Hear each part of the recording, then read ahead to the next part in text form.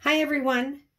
So I recorded a video, or I thought I recorded a video of me combining the Shelee Carruthers pouring medium and cell activators with the Voxx Arts spiral technique, and as soon as I got the pillow down, it stopped recording. I actually paused it and then I started it again, and I guess I'd never hit record.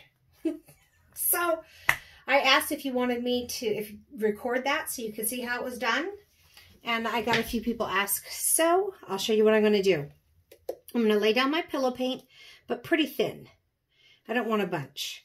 Just enough to cover it up. I'm going to take that and spin it a little bit. Get it started towards going out. And then I'll just use my hand, I think, to just kind of spread it out over the edges. So I don't want nearly as thick. Like normally, I put a pretty thick pillow down because you're stretching and stretching and stretching. You're not really stretching with this one. In fact, I don't want a lot in the middle, so I don't know why I went through the exercise of spinning that at all, because I've just gone through it with my whole fingers. And now what I might do is just spin it a little to kind of even it a little, maybe. It doesn't matter if there's little ridges or anything in it, because I'm going to go over it. So you'll see. I got some of my purple in there.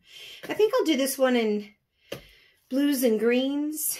Maybe a tiny bit of purple. So maybe I'll put just a little bit of this purple matter down. So basically, I just have some leftover paint from a peacock pour I did.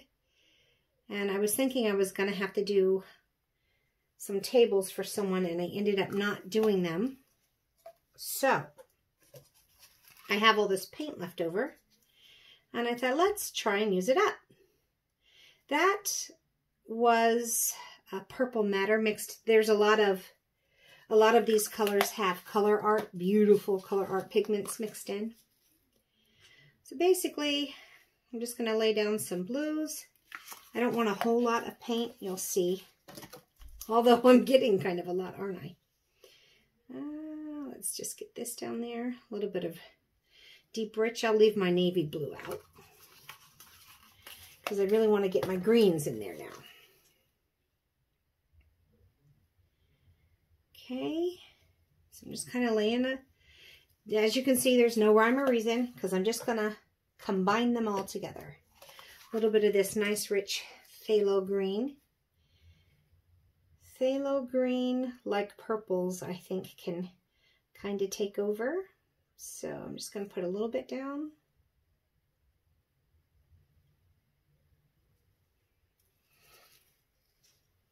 And then I want a nice bright color on top. Okay. So whatever colors you want to use, lay them down every which way. And then I'm going to take this beautiful little notched tool. I'm going to start in the middle, and I'm just going to kind of swipe these together and outward.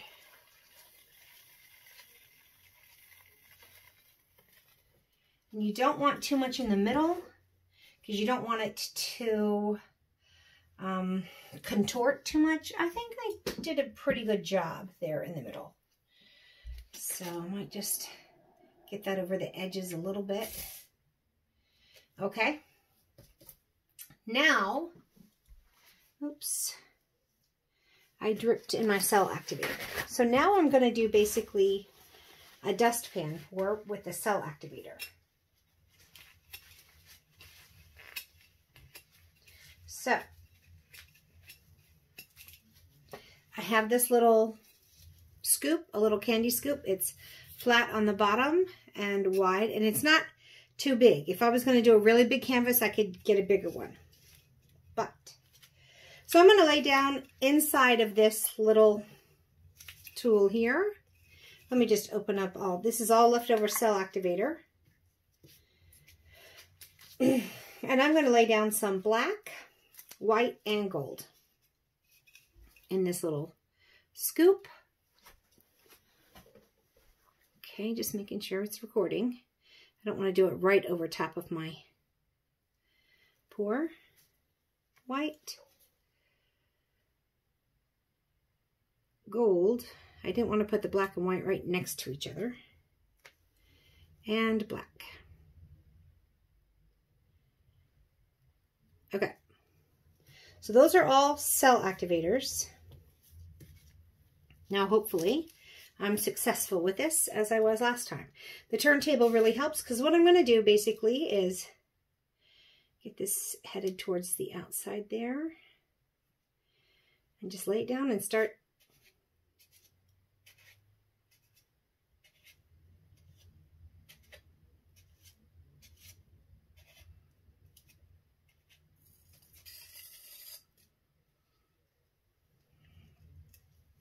and you can see the last one I had the black on the bottom and then the gold and then the white on the top.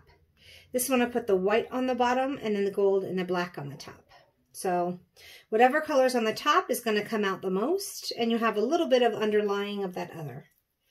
So there's my cell activator. Then I take this little, this is actually a clay sculpting tool, or maybe you can get the nail dotting tools or whatever tool you wanted to get, and just choose whatever size you want. I went with a fairly small one.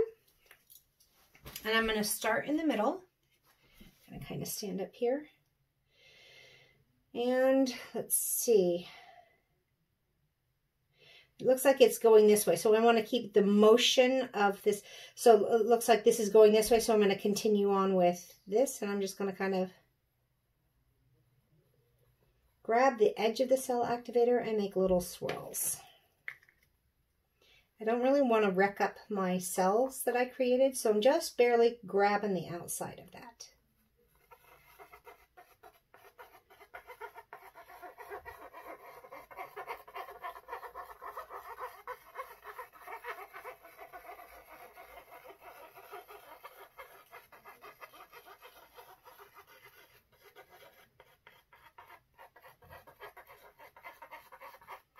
And I'm just following along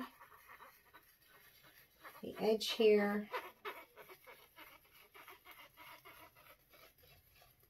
Until it seems to stop. Then what I did with the last one is I came back and went in the opposite direction. So I started out here and went this way. But I don't think I want to do that this time. I think I want to leave a little bit of those stripes in there. So last time I would have then just started where I left off here, and where I have the ridges coming back, I'd go on the opposite side. So I would probably start right here and go this way on the inside here and trace that all the way around until I got to the inside there. That's what I did last time with the first one. But this one I think I'll leave like that. I think it looks nice. I really think these are quite beautiful and will make a beautiful clock. So I just combined, if you go to YouTube and look up Voxx Arts, she's the one who came up with this really cool spiral technique. It's pretty easy. But then also it's the Shelee Carruthers pouring medium mixed with colors. Those are the colors that I used on top of a very thin pillow. And then her cell activator. You could just do it with one. I chose 3 colors because now I've got a little bit of gold lacing out here as well as black. So that was kind of fun, having the different colored lacing. Whatever color's on the bottom, not going to show up quite as much as the one that's on the top. But it looks pretty cool. I'll bring you down for some close-ups.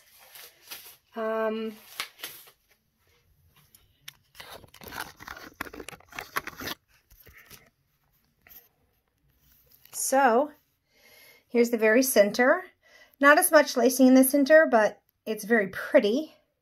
And as you go out from it, the lacing starts.